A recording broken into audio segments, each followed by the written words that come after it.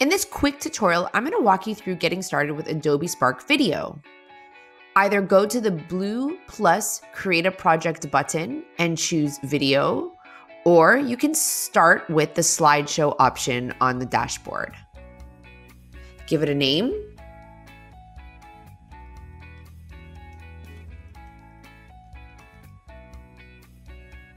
You can start with a template, or you can start from scratch. We're going to start from scratch.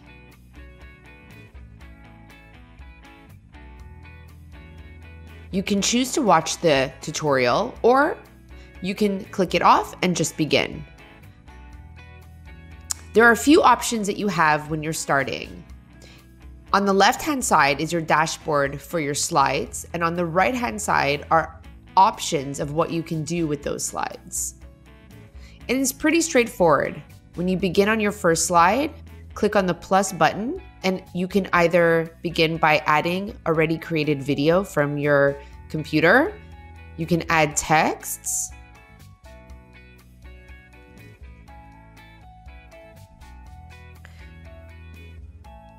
You can add photo.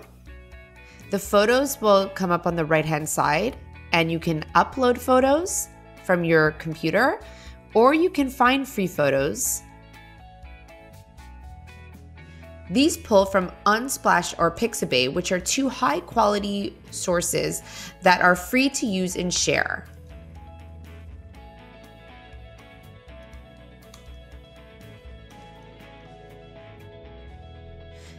The photos that come out are really beautiful, so students' work really shines.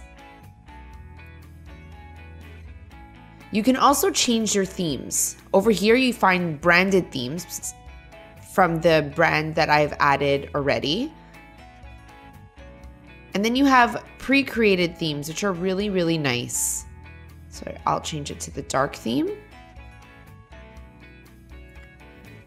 You can resize either widescreen or square, or add music. Again, the music that you are choosing from is Creative Commons free to use and share.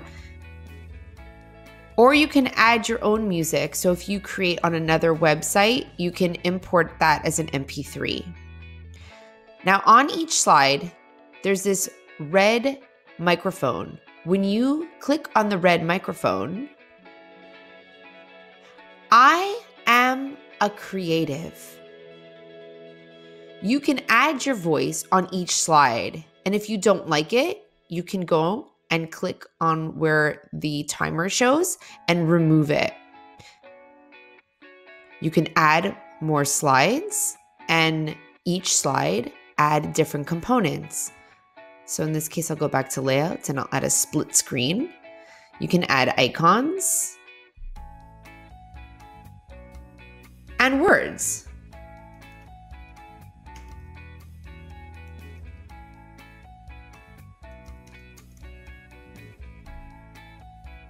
And continue adding slides until you feel you are ready.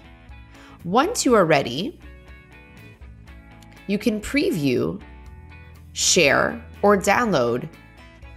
If you share, you publish it, create a category, and create a link. This link can be shared in multiple places.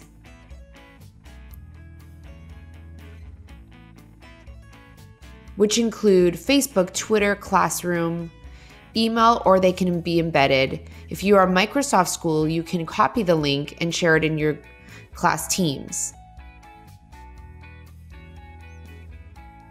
You can also download the video as an MP4.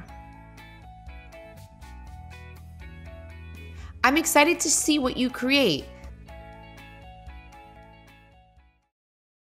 Hi everyone, thanks for watching. Click the link in the description below to explore more free online professional development on the Adobe Education Exchange. And click the link on screen to subscribe to the channel for more videos.